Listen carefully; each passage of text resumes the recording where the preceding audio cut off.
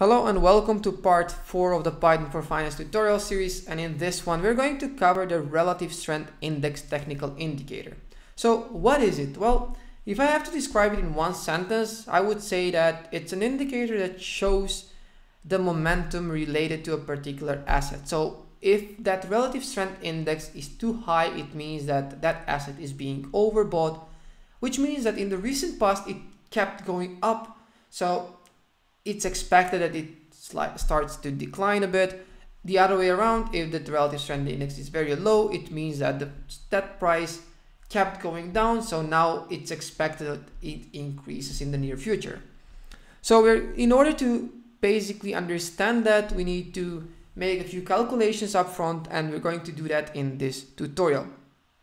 So the relative strength index, the reason it's called that way is because it compares the relative strength. Now what does it actually compare is the average gain in the past X days compared to the average loss in the same period. If the stock price went up a lot, then that average gain would be much higher, therefore it would be overbought. The other way around, being oversold. So looking at the code from the previous tutorial, we're not going to use a lot. We're going to start from scratch. I'm going to leave this first two lines because they're related to getting the initial data. And the next what we're going to do is the following. We did work with the relative change in the past to compare the increased change of the price. However, now we're interested in the absolute, so we can compare these average gains and losses over time. So what we're going to do is, first we're going to create an absolute change column, which basically it would be equal to is data adjusted close dot diff1. Let's maybe start test it with just one ticker. Let's use Coca-Cola for an example, and we'll test it as we go, and just to make sure that our code works and that we don't have to go back to make a lot of changes. So now we have our absolute change, which is just the adjusted close of today minus the adjusted close of yesterday. We know in this column whether the price of whatever we have went up or down. However, if we want to compare, we need to know, and we need to make a bit of a different distinction. So what we're going to do is we're going to have data up or positive movement or whatever you want to call it, which would be equal to 1 if data.log I absolute change is greater than 0, else 0 for I in data.index. So this data up would have 1 for every day that the change in the price was greater than 0, so we had a positive change. I'm going to copy this, and I'm going to use the same for a down movement or a decrease, except now we would have 1 whenever the price went down, so if we had it below 0. And let's maybe print data.tail, so the last 10 results, just to make sure that this part of the code works for us. And maybe we can alright, so August 24, the price was 47.58, then it decreased to 47.52, so this is the absolute change, and as you can see, it was a down movement, so it was a decrease in the price. Basically, in these two last columns, we would have 1 or a 0 at one or the other.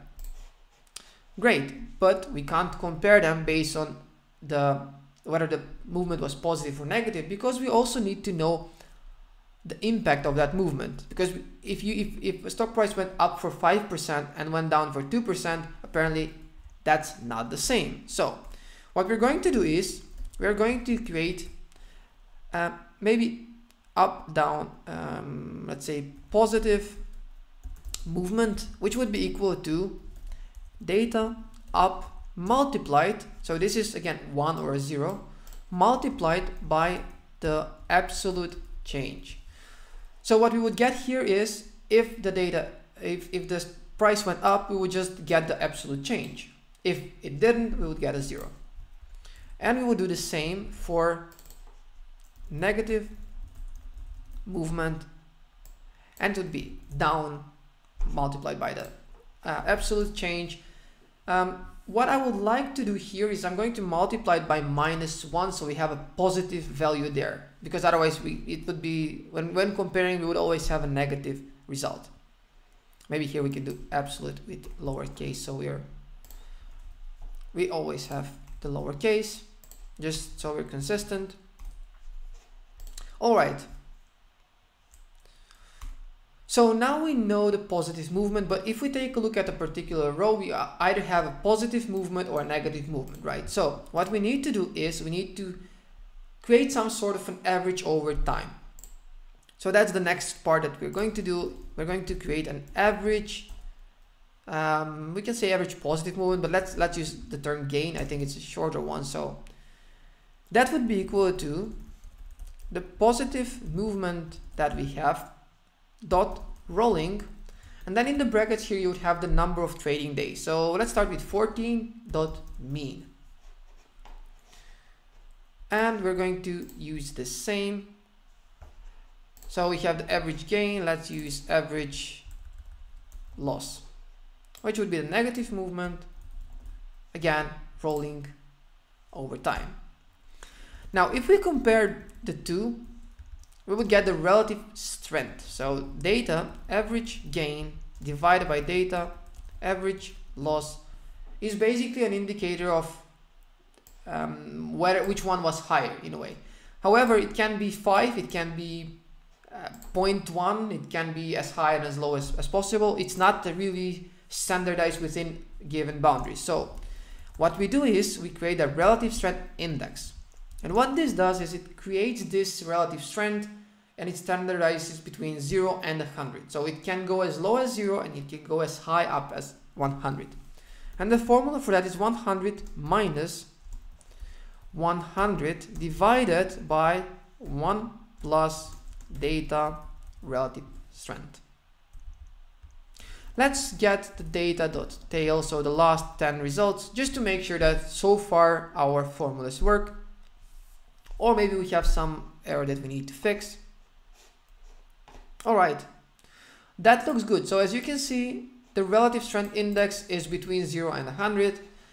We have 64, 59, and so on. So basically above 50 means that we are more towards the gain side, or we've had more positive movements impact-wise compared to the negative one. So the average gain in that period was higher than the average loss. Now what we're going to do is, let's first plot, just to make sure that it looks well, and then we can see if it shows some information that we can trade on. So I'll leave two axes. The first one we're going to use for the price, and the second one would be for the relative strength. So it would be 7 by 1, so 7 rows, 1 column. That's fine, we can leave that as it is. On the first one, we're going to leave just the price, so this information from the previous tutorial we're going to remove. On the second one, we would plot data RSI, the label would be RSI. The third one we don't have anymore, and so this label would be after the second one. We don't need the legend for the third one as well. So that should be quite simple.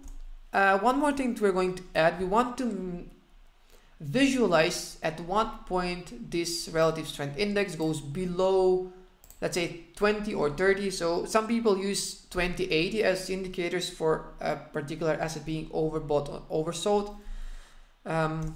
Others use, so it's 2080 or 3070. I'm going to use, let's use 8020. So AX2 dot AXH line, so a horizontal line at 80. The line style would be dash dot, and the color, let's use color black, and the same at 20. So let's see how this works for Coca-Cola, and if we get some meaningful insights, or maybe not.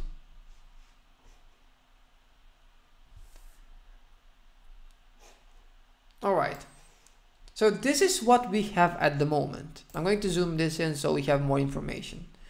Now, as you can see, at many times the stock price went up above the 80 relative strength index or below the 20. And the question is, can you capitalize on this? So let's select this part when there was a large price drop, and let's see what the RSI indicator signaled at that time. So basically in this case, the relative strength index was probably around 90, and right after that the stock price decreased from about 44 to below 40. So maybe this is just an example of how you can use that. Let's find another case, because of course one example is not enough. This large drop on the right side. Now, as you can see here, the stock did drop again from around 55, 50, 58 to quite low, to 36 in a few months. The relative strength index went above 80 for a bit, but this was somewhere in January, and it took about 2 months for the price to drop. So it was not quite a timely signal. It took a bit of time from that moment on. However, if you did use the 30 and 70, probably this signal would have been much earlier even. So basically that's the logic behind it. So you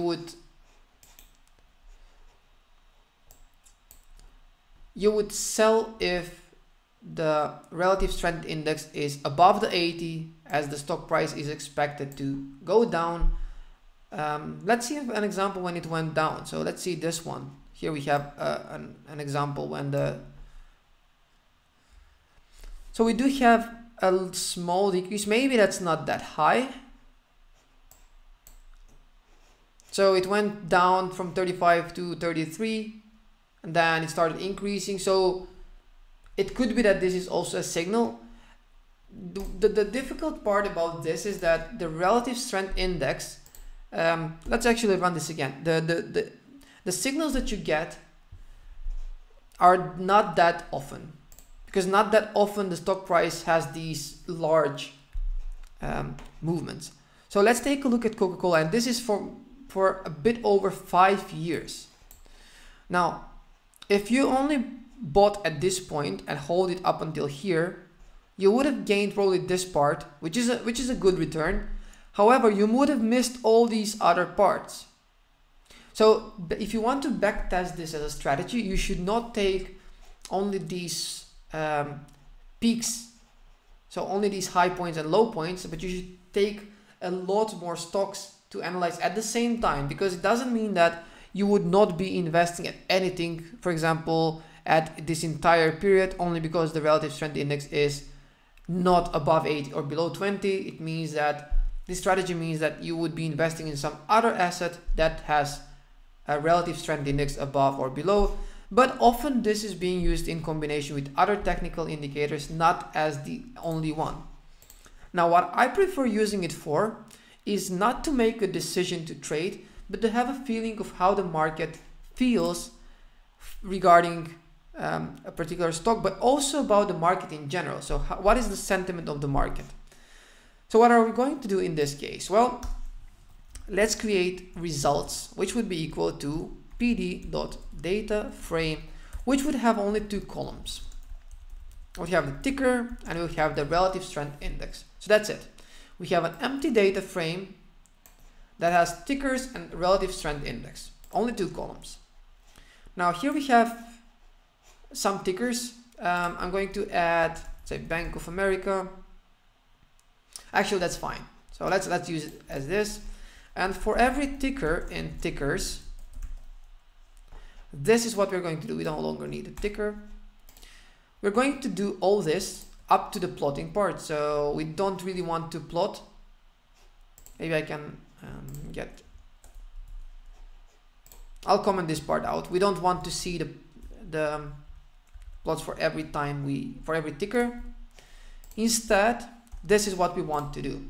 We would get the relative strength index for all those 5 or 10 or 50 or S&P 500 if you want to do so. And we're going to create a new row. That new row would be a dictionary. the ticker would be ticker, and the RSI would be data RSI -1. So it would be the last data point that we have regarding the RSI, which is from the last, basically the last 14, based on the last 14 trading days. So we can even make this time frame a bit shorter. We can just use 2020. So it's just 9 months. We probably just need 1 month, but I'm going to leave it as it is. Now this new row that we have, we're going to add to our results. So our empty data frame now would have results.append new row, and let's ignore the index. So that would be equal to true. Now let this run, and basically what we should expect is we have an RSI, so relative strength index, for these 6 companies, and they'll all be stored into these results data frame.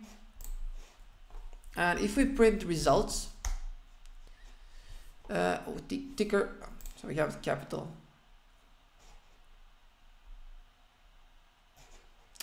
So this one should be capital T. So we have the same one. Let's run again. But you already see the point that we get some feeling about the market, at least how it feels per stock, or we can also do that on average. So we have the ticker, we have the RSI. Again, you can go through all the S&P 500 if you feel that that provides more value. You can go over a particular industry, you can compare industries. But the results would be something like this. So this is the relative strength index from Apple, of Coca-Cola, and as you can see, they are quite similar. They don't differ that much. So maybe this way you can find some stock that's an outlier that might go towards the other stocks, or the other way around, that it's too high and that might reverse a bit based on this. But again, I would not advise anyone to just trade based on this. This is an indicator. It's not often there are good reasons why the relative strength index has gone up so much, or went down for quite some time. That would be all regarding this tutorial. I hope you enjoyed it, and if you have any questions or comments, leave them in the comment section below, and I'll see you in the next one.